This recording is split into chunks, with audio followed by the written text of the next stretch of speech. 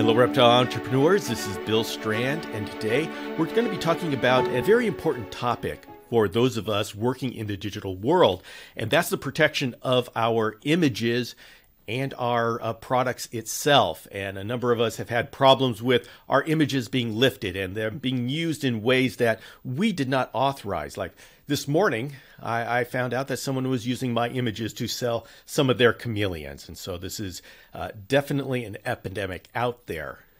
It does go a little bit further, and some people actually have their products stolen. And today I have with me Jennifer Cook of snakearts.com, and she's going to share with us what she's been going through. Jennifer, welcome to the podcast. Thank you, Bill. Yes, I have been snakearts.com since 2004. And last year, I switched my website from a portfolio site to an e-commerce site. And literally overnight, my entire website was scraped, and my images and product descriptions were used in fraudulent ads and posts all over social media, Pinterest, Facebook in particular, and Instagram. And they had pirated my images, removed the watermarks, and were claiming to sell the artwork at a 1/10 of the cost of production. Now, when you say your website was scraped, what does that mean? There are bots and people who go out, and if it is any website at all, they can take all of the data and all of the images and all the item descriptions and essentially right-click everything and steal it. It is a particular problem with e-commerce sites because there are bots that are created specifically to scrape all of the data. What do they do with it once they scrape the data? And in particular, with me, it was to steal the images for product mining. They did not have permission to use them, and they don't have the authorization or the ability to produce these items. But yet they have stolen the images and claim to sell these things. I've seen this on Instagram and Facebook, to where we see this incredible piece of art. Yet, and I actually purchased one of these, and what I found was it was this little miniature, and it definitely wasn't what I thought it would be. Is that what's happening to you? Yes, the images have been scraped, and they will essentially use social media as a Kickstarter. And the higher engagement that a post gets, then they will move on to counterfeiting, and which is also copyright infringement. So they will take the image, and if it plays well on social media, they will actually find a counterfeiter in China or Southeast Asia to create a tiny, ugly replica of it. But then they will sell using the artist's original images, which is what has happened to me. Now, there's a lot to unpack here. Let's just start with, first of all, your images with a watermark. A lot of people think, I'm going to put a watermark on my images so people can't use them. But you say they just take the watermark off. Yes, they took the watermark off. It was poorly photoshopped. And now there is instant technology with the new Samsung phones that have come out where you just tap on the image, and if there's a person in it that you don't want or a watermark in it, it will instantly disappear. So technology has gotten far better at stealing and removing attribution. Why don't they just leave it in to make it seem like they are you? Occasionally that will happen, especially if they can't remove the watermark without damaging the image, or if the artist has name recognition. I have seen where they will actually claim to be the artist and set up fake Facebook profiles and Instagram profiles and fake shops. My website was actually cloned twice with only the URL as being different. And then they would put other products on those fake websites and sell using my name and using my images as well as others. It seems like this has to be against the terms of service of Facebook and Instagram. Absolutely. Why is this not easy just to report them? I have reported them. Facebook and Instagram in particular are very bad about responding. And as of today, there were still 35 posts that had shared the fraudulent ads that were still up 15 months later. So Wow. they have not been held accountable to the laws that were on the books before they were. But I don't understand how this is not something that they just don't take care of immediately. It should be easy to tell that this is not you. What is the problem there? Laziness. And They probably get, money going to and someone's pocket. they get paid for the ads. They get paid for the clicks. So they have no real incentive to remove it other than a legal threat. And legally, they are required to do so in a timely fashion, and all of the content must be removed, and the repeat infringers must be banned from the platform. As of today, the repeat infringers, because they had actually pirated other artists' work before me. So I know, because I know the other artists, that they had had a DMCA strike against that page. And yet those pages are still up and they were allowed to run ads. What recourse do you have in a situation like this? Lawsuit. Okay. And I am currently attempting to lead a class action lawsuit on behalf of the creators against Facebook because they have not honored the law. I have notified over 100 artists myself of their artwork being pirated on Facebook alone. That sounds like an enormous amount of work on your part to do this. Yes. Yes. And an enormous amount of cost. Yes, it's been over $10,000. Facebook requires a trademark in order to use their IP tools, their brand protection tools, which it's trademark against a copyright infraction. So those are two completely different things. And yet Facebook requires a trademark. So I went and actually received my trademark, and I was refused their tool, their IP reporting tool, for my own brand and my own brand protection. Trademark for art. How does... Yes. I'm not understanding the connection there. Facebook requires a trademark in order to be accepted into their brand protection, which is a different thing than copyright. Yeah. Oh, okay. So you have to have like a trademark on your company name or logo? I do. So I have a trademark on Snake Arts, and I have a copy or a trademark on JL Cook, which is how I sign my artwork. But why is that necessary to protect artwork? Which it should not be. Yeah. The moment that an artwork is in fixed and tangible form, it has U.S. copyright if you're a U.S. artist. Yeah. However, you cannot bring a lawsuit unless you have filed a registered copyright, which I have done for my work. So I have that registered copyright number.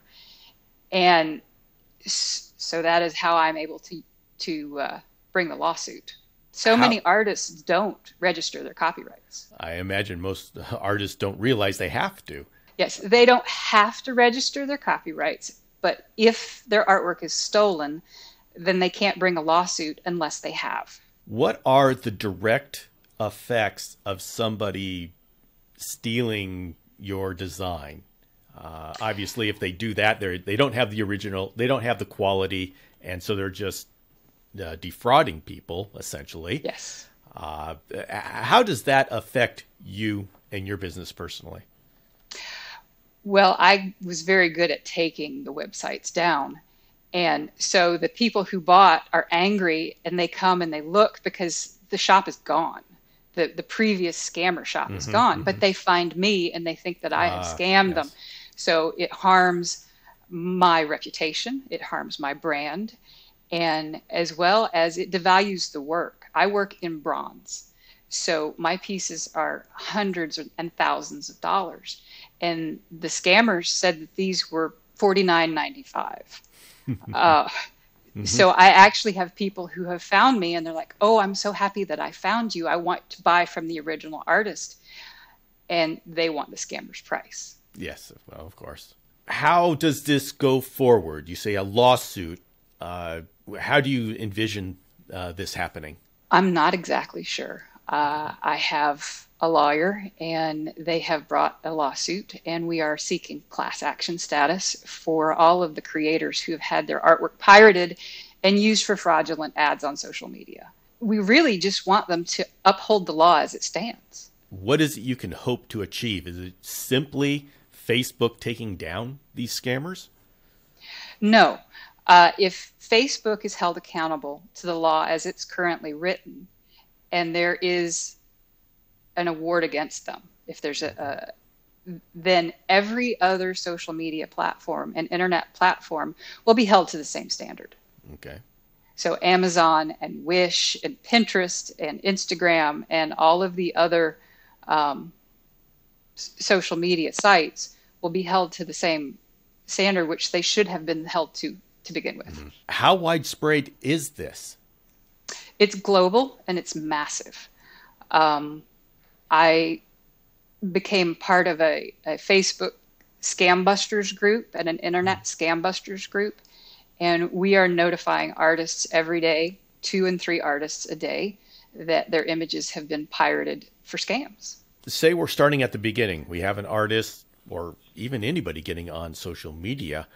What steps would you suggest they take from the beginning to try to keep this from happening? Is there anything you can do? At this point, no. The terms and conditions essentially say that are in Facebook's favor and in the internet provider's favor. There's a thing called Section 230, which essentially gives an internet platform immunity from liability for what someone else says on the platform. Mm-hmm. And that unfortunately includes fraud. However, there are carve-outs for copyright infringement and for other child endangerment. So they just haven't had this brought to them yet, even though it's been rampant for at least the last 10 years. And is it worth it for artists or anybody else to put watermarks on their images? Definitely. If you make it harder for the image to be stolen, put the watermark over the artwork in a place where if you remove that through Photoshop, it would damage the image. And if it's shared, then there's a good chance that someone legitimately will have shared it, and you will be able to track back where the image source came from. The other thing, if you're actually an artist and you're going to monetize your work, if you're going to mass market your work, definitely register your copyrights. Okay. It's the only way you can bring a lawsuit, and I only see this getting worse as far as the online theft. And what does it take to register a copyright? It is a relatively short online form and a $65 fee per work. You just send it in and it's stored somewhere with the government? Yes, it's stored digitally with the U.S. Copyright Office, and you have a registration number and a certificate. And should someone pirate that artwork, then you can bring a suit against them, and it shows the date that you registered your copyrights. Okay. And so say an artist or anybody sees that somebody is, number one, stealing their photos and using their photos, and then the second scenario is actually copying the product. What are the things that we should do when we come across that happening to us? Instantly screenshot it. You need proof. Okay. So you want to collect as much data as you can. There is a law called the Digital Millennium Copyright Act, a DMCA, and you will issue a DMCA strike against the web host or the platform like Cloudflare or Facebook that your content has been pirated and that you own it. Mm-hmm. That is the official legal notification that, hey, you've taken my work. You can't do this. You have to take it down. And then the platform is required by law to remove it. And through treaty and convention, I think there's only 2 nations worldwide that don't recognize that. So even if it's in China, they are required to remove it. And so what defense do you have against the scammers registering the copyright for your art and then making you take it down? There is a counter notification, and that has happened to some. That is why you register it as soon as you're done. As soon Okay. as you finish the piece, you take, in my case, sculpture, I take multiple photographs and dimensions and descriptions, and then I register that. And at this point, I will not share on social media until the piece has a registered copyright number. We decide we want to make it known that we've had our images stolen. Who are we reporting that to? You report it to the platform that is offering the image. So it can be a website that has it, or it can be a social media site that has it, but the web host is where you report it. And generally they Okay. have a form to do so. So if a website is reproducing it, we've got to figure out who is hosting that website? Yes. And there are free services online that you can find the IP address and you can find the web host. And if we have someone like Facebook or Instagram, do they make it easy for you to report this? No, there's a tiny, tiny little text in the bottom corner, and I actually had to Google the copyright form for Facebook because it was so hard to find. And then Facebook makes you click through 3 boxes to say, hey, this is my content. And then you put in your name and your address and your contact information and where it was found. For the Facebook ads, I had to put in each unique identifier for each ad. And many times there were hundreds of ads using the same image, and the only difference was that numeric advertising number. Multiple times a day, that number would change. And so I would have to go through and check and report each one and each post that had shared it. So if the ad had 100, and many times these ads are paid for with stolen credit cards. So if you got scammed and you got that tiny thing, you need to watch your credit card notice to make sure that someone has not charged advertising or Uber rides or a new computer at Best Buy. They will take, the scams will take the credit card information and the login information, and then they will just propagate themselves. Looking at it from a different perspective, any idea why Facebook wouldn't jump to bring these people down immediately? Number one, they're opening themselves up to a lawsuit. Number two, all it takes is the consumers to be burned a couple of times. Like I've been burned twice. I will no longer buy anything off of Facebook or Instagram. So no. Isn't this in their best interest to take down as soon as possible? I thought so as well. And I was very surprised when it did not happen. I don't know why they haven't, other than every click generates income for them. Could it be that these scammers are making it difficult? Are they like posting different pictures, changing it a little bit, or are they making it hard for Facebook? No, they're not making it hard for Facebook at all. Okay. If I can find 35 infringements today using a single photo and the same copy, then they certainly can. And on one advertisement alone, it was shared over 240 times. And Facebook tells me that. And Facebook also has their tracking pixel. So multiple stores will use the same pixel. So there is no excuse for them not to be taking these down. All right. This just sounds like Facebook is opening themselves up to losing a lawsuit pretty quickly. What's their defense? Their defense is that they did not know. Their defense is, which is inaccurate because I was very good about reporting everything. I even called Facebook's intellectual property lawyer, the head of their entire law team, and explained this to him and emailed all of these ads to him. And that crop of ads was taken down within 2 hours, whereas it had taken 2 to 3 weeks before that. But all of the shares are still up. You can see how, once it's up there and it just gets spread, it's not going away. Yes. The internet culture of sharing Yes, yes. which can be a wonderful thing, is really been turned to fraud. And it's a perfect vehicle for theft. Yeah. And I've also seen instances where the internet community resists people saying that this is a fraud. They say, get away from here. We're just enjoying this and we don't care that it's been stolen. Yes. In my case, I was very fortunate that I have a lot of followers in the reptile community, and they instantly knew my work and instantly knew that it was not a legitimate ad. And so they told me, and I was getting emails saying, hey, this website's stolen your stuff. They're advertising this stuff on Facebook. I saw it.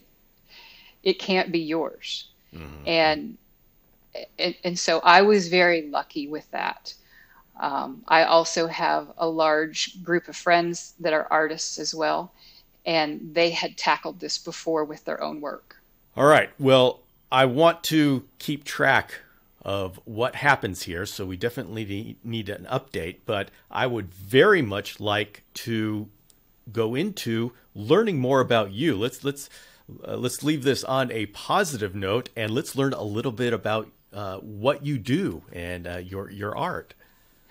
I graduated from art school in '93 and went on for 20 plus years in the commercial sculpting industry for toy and giftware.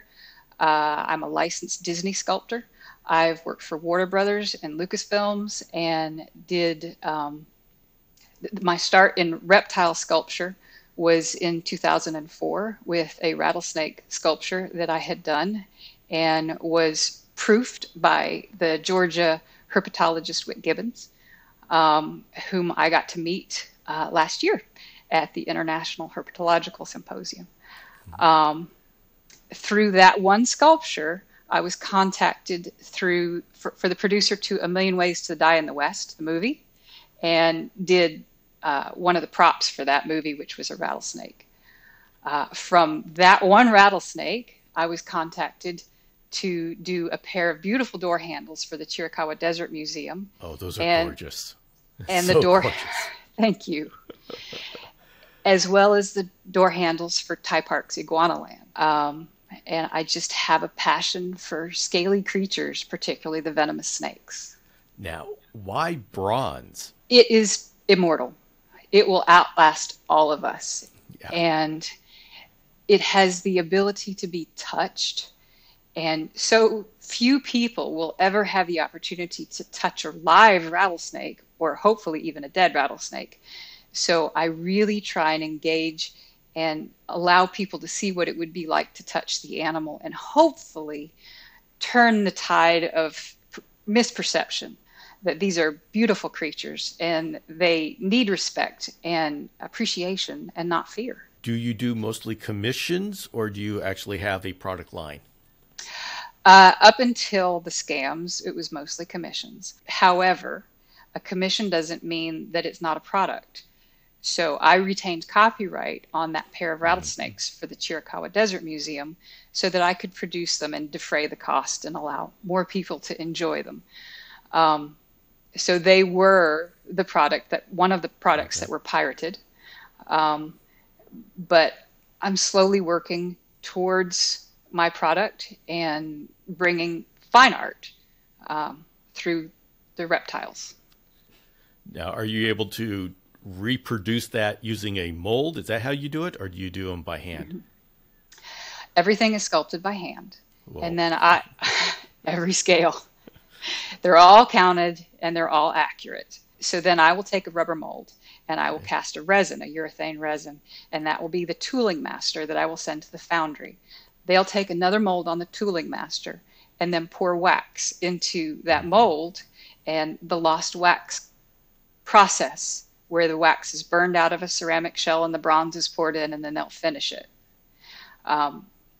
It's almost magical, and it's an investment in time and money because it takes a great deal of skill to do these things. Mm-hmm. Well, what is your plans for the future?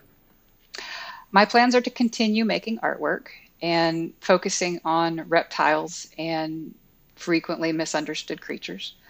I intend to continue to show.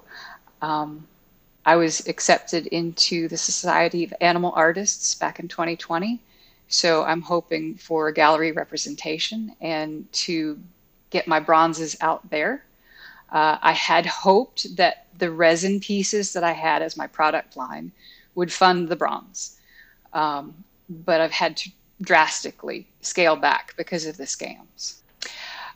When I first started taking these down, I received emails in Chinese that said, send more pictures or post more pictures. We'll take it all and make it all for $5. Oh, wonderful. Where's the best place to see the true art of Jennifer Cook? The best place right now is my website, snakearts.com, and the shows. I was recently where I met you at Animal Con. Yeah. Yes. I'm hoping to do Tinley in the spring and continue submitting to fine art shows under the Wildlife Fine Art. And is there any social media that you frequent? I'm on Pinterest and Instagram and Facebook still. And I enjoy seeing other people's work, and it makes me angry when I know that my friends have had their artwork stolen.